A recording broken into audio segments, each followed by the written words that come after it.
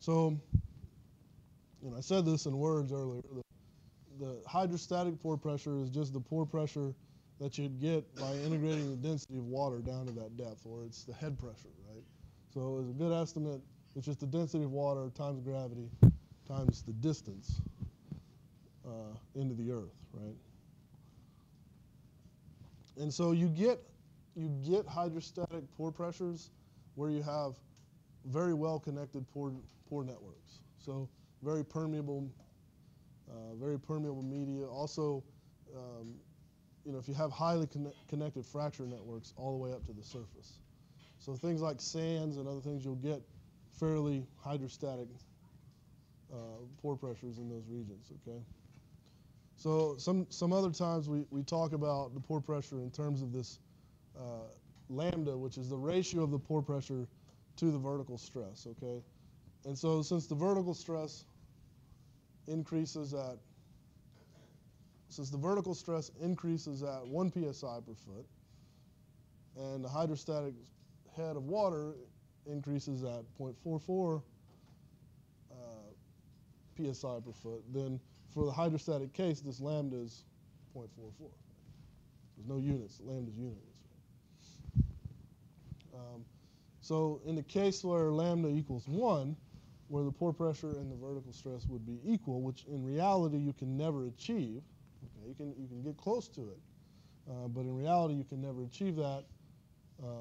But in that case, then there's a name for that. It's called lithostatic. Okay, so sometimes you'll see it as an approximation. You might see in a paper or in a problem for this class that consider lithostatic pore pressure conditions. So we're talking about lambda equals 1, that the pore pressure is equal to the vertical stress. Again, can never be achieved in reality, but as an approximation. So here's some actual data. This is the Monte Cristo field.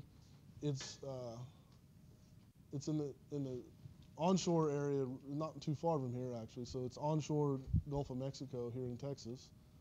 And this is actually pretty characteristic of the Gulf of Mexico, but you'll see an initial sort of right here.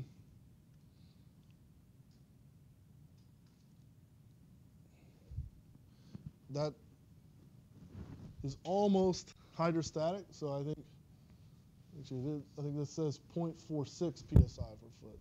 So it's almost hydrostatic down to some depth, down to about 8,000 feet. And then you see this transition zone, and then over here it's almost lithostatic. So that's lambda equal 0.91.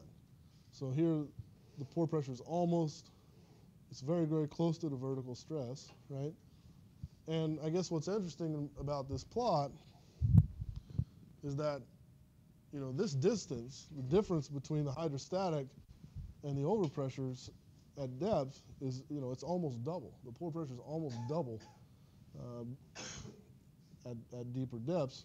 So this is a very good thing, of course, for production. That's why we like the Gulf of Mexico, right?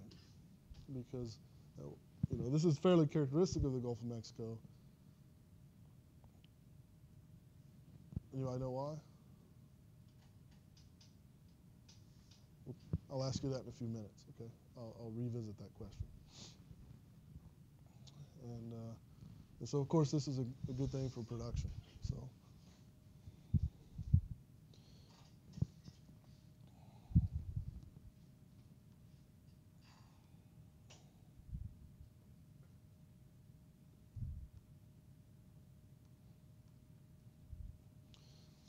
So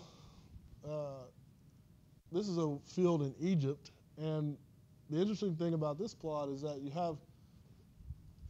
we talk about compartmentalization. So, compartmentalization is just sort of what it sounds like. You could have a region, a very well connected, sort of highly permeable region, say sand, that above and below is encapsulated by an impermeable, say, shale.